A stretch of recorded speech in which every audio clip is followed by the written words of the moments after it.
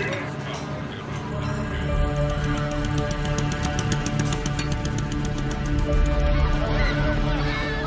appreciate you coming out tonight. As we get set to go racing.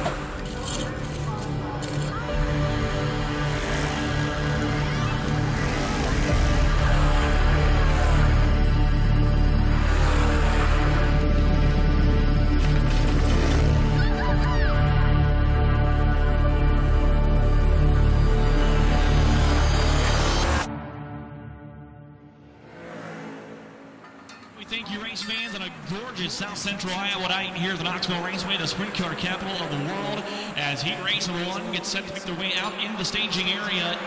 Number 4 green team's out of the way.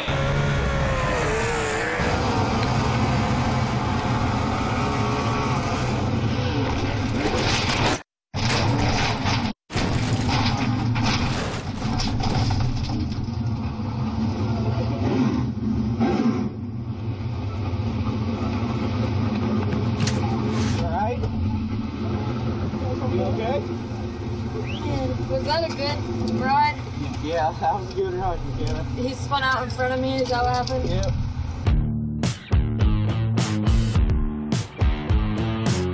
I started working here at Knoxville in 2016, and McKenna was already setting the world on fire. Here comes the young lady to the inside of that I would come into the pit area after the races, and there would be this mile-long line of fans, and they just want that 2 minutes with her. The biggest part of McKenna is how she treats her fans. You get scared when you wreck? Not scared, just kind of frustrated. Yeah, bummed out. They'll do that every single Saturday night to meet the same person. You know she's pretty special.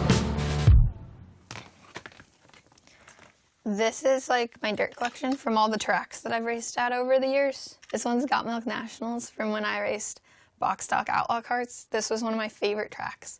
I would know this dirt from anywhere. And I would know these 2 dirts from anywhere. I've always been very ambitious. I grew up doing a lot of sports. I was a black belt in Taekwondo. I used to like to write a lot in Korean, and I was also fluent in Braille. These are a couple of my favorite investing books. When I got into middle school, I fell in love with Warren Buffett through a book that I read and started going to his shareholders meetings, and after that I built my own portfolio. And I love spelling. Like I wanted to learn how to spell the biggest word, pneumona ultramicroscopic silicovolcanoconiosis. PNEUMONOULTRAMICROSCOPICSLACOVOLCANOCONIOSIS. It's an inhalation of a very fine silica dust causing inflammation of the lungs. I mean, everything she's done has been a bit off. Most kids wear Jonas Brothers t-shirts, and she was wearing Casey Kane t-shirts. I was out to eat with my family, and there was a guy signing autographs, and later found out it was Casey Kane, and that's when I fell in love with racing. I thought it would do her some good just to get in the car and realize there's a lot more to it, and then maybe it'd scare her and she would be done with it. It was just totally the opposite. Hey, hey. We'll never break. Your winner, McKenna Hesse, is a victor. McKenna goes right to the top of turn number 2 and leads him down the back straightaway. Checkered flag will wave, and McKenna Hesse goes back to victory lane. I made it my goal to be the first female to win at Knoxville.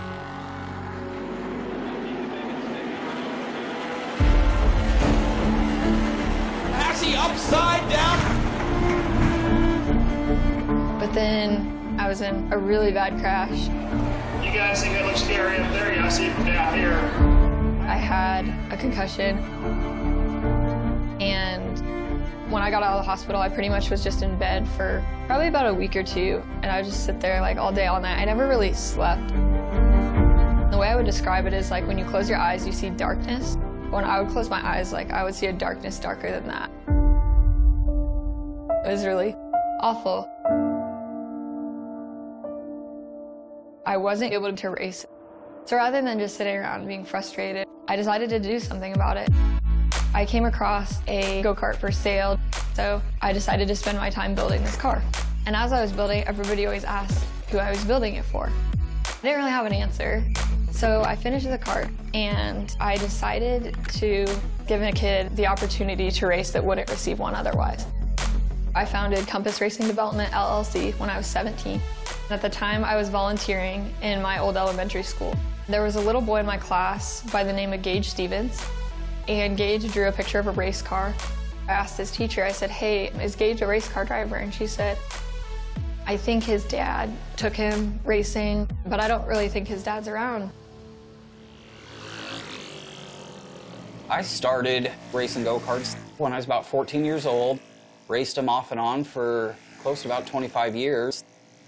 I loved doing it, but I knew it would come to an end one day, especially, you know, not too long after I had my own son, and then we could get him into it. But 5 years ago, my father passed away, and that took a hard toll on me. You wake up and you're like, I don't really have anybody to turn to. We all got a right choice to make and a wrong choice to make, and I made the wrong one. I didn't want to deal with the pain. I wanted to be numb. I turned to opiates. Eventually, opiates got harder to get a hold of, and then somebody tells you, well, hey, heroin's a lot like opiates. Try it out that one time, and hell, you're hooked. You go down deeper and deeper every single day. You've ruined every relationship that you've ever had in your life, but you don't know it because you're addicted to drugs. Next thing you know, I stole some property so I could sell it and go get money to get that next fix. Eventually, it caught up to me and landed me right in jail. It's hard not having a father in your life. It's just somebody that's always supposed to be there, but sometimes he's not, and that's the case for me. It took a big toll on me for sure. You're mad and sad at the same time. You want to be angry, but you're also sad. He just wanted his dad. Because when Brad was there, he was a good dad to him. And for him to kind of like fizzle out and disappear was hard for Gage. But then I got this phone call from this girl named McKenna. She said she had an opportunity for Gage to race and sat down at our kitchen table and offered us this incredible opportunity. Usually you'd start a racing development program when you're rich and famous and not when you're a teenager, you know? I was very concerned. Just for the phase that she was in her life, I didn't see how she could possibly have time. This is my senior year of high school. My goal was to come back and win at Knoxville for the first time. I was also working towards being valedictorian. I leave for work at about 6:30 in the morning. I would come downstairs and she would be down at her desk at 6:30 in the morning and she hadn't gone to bed. But she wouldn't give it all up. She was trying to do it all.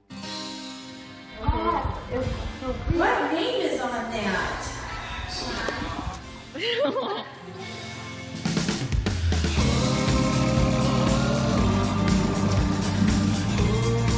She showed up with Gage in a car that she had put together just for him, and they started racing. It was really good. We could just watch him progress. It was sometimes incredible to look down the row of pits and see all these dads working on their kids' cars and then see me, this young girl, working on Gage's car. There was some people thought it was straight. That doesn't look right. He went on to win every race that season except for one. We really had something cool brewing. To have somebody come and make his dream come true is better than having your own dreams come true. She was like her little angel. I did go on to win at Knoxville. Knoxville Raceway, can you feel it? McKenna Hesse gets the win. The first lady to ever win a feature race at Knoxville Raceway in a sprint car is McKenna Hesse. It was just a huge blessing and a huge gift from God, and I'm just so grateful. And I did end up graduating as valedictorian the very next day. Proud of you. Thanks, Dad. Way to go, girl. Thank you. I just continued to be a good mentor for Gage. And I think the racing provided not only a distraction for Gage, it also became a goal for his father too. To not be there, to be able to watch him be successful is one of those moments that you sit there and think about when you're in jail. I sat there and thought, I've got an amazing son that probably disowns me. If you're any bit of a father, you're gonna get your together and make it right when you get out, you know? So that's what I did. It was hard, but it's worth it.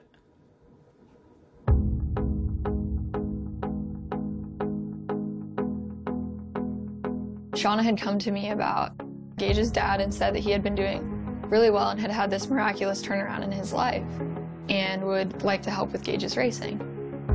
It really caught me off guard at first. It kind of hit me like a brick wall, and I was like, whoa, okay. But if there was one thing that I knew every single day for the 3 years that he drove for me, it was that he wanted nothing more in the world than to go racing with his father. That's something you've always wanted, huh? Yeah. Yeah? You know, I have always known that you were so excited to race with your dad. Yeah. So that's what I was always hoping for too, you know? Yeah. Even though, like, I'll always be here for you too. I'll always help you if you need it. But as long as you two are good racing together, then I'm gonna support both of you too, huh? Yeah. And they went racing. He won his first race with his father and went on to win 20 races that year and 3 championships and 1 national title.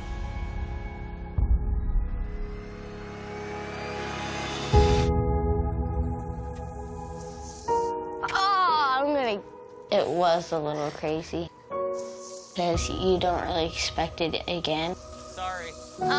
You expect that he'll just stay away or something. He wanted to bring back what he left.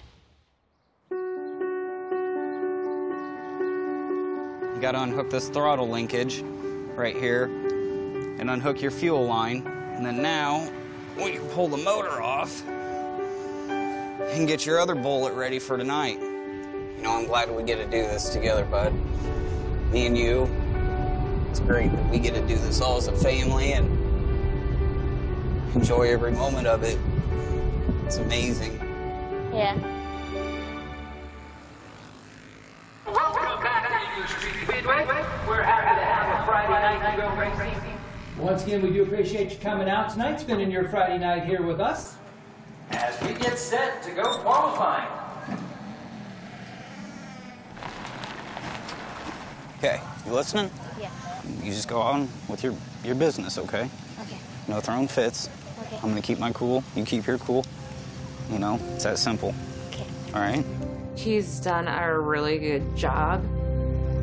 Honestly, I think it's just a miracle that he's made the turnaround that he has. Track all rough? Real rough? It's not really the mud, it's some ruts. Like, there's a rut going into 1 and 2, and then a few down the back stretch. The track's gonna come around a little bit, let it smooth it out, and be okay. All right, Okay, love you. You want to hang out with your dad, and racing is just a fun way to hang out. You can go win this? That's right. 12 laps is the race. Distance, yellow lights are off, green flag is in the air.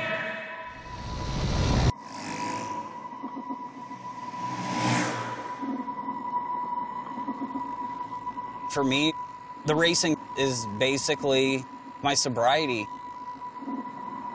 I don't have the time to think about going back to the drugs, going back to the crappy life that I lived.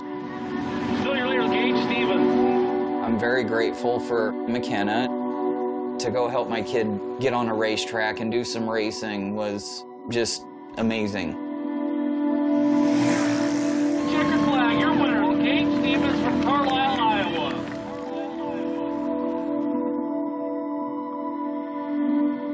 McKenna gave me the motivation to make the right choices, to turn life around, and to better myself and to better for my family.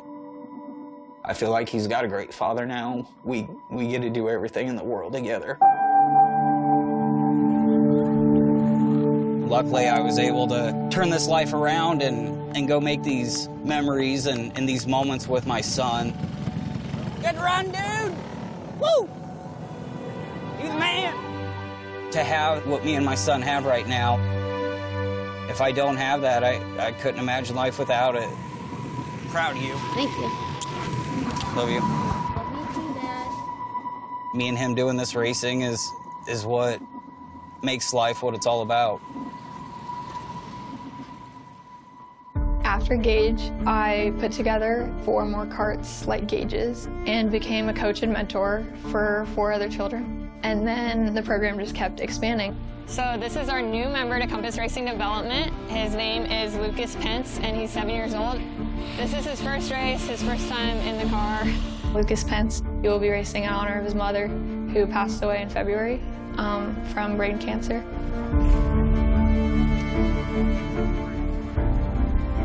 Just an amazing little boy. We're really excited. When I do this, I want you to just come up a little ways, and when I do that, I want you to just use your brake and stop, okay? Go slow. Come here. Come on. Come on. Brake. There you go. Something terrible happened in Lucas's life, but we're gonna try and be positive, and we're gonna go racing. Look at him. Go, Lucas, go, go, go.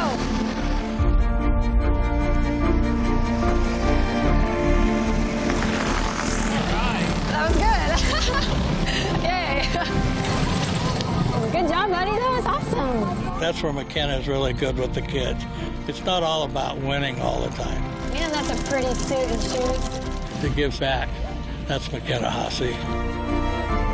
I'm a firm believer that if I would have waited my entire life to give back, waited until I made it in racing to do this, then I don't believe I would have done my life right.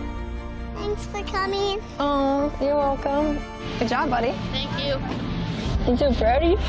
We're here for such a short time, and at every single age we have an opportunity to make a difference. And it doesn't matter how much money you have. It doesn't matter how famous you are, how many wins you've had. Everybody has a chance to make a difference.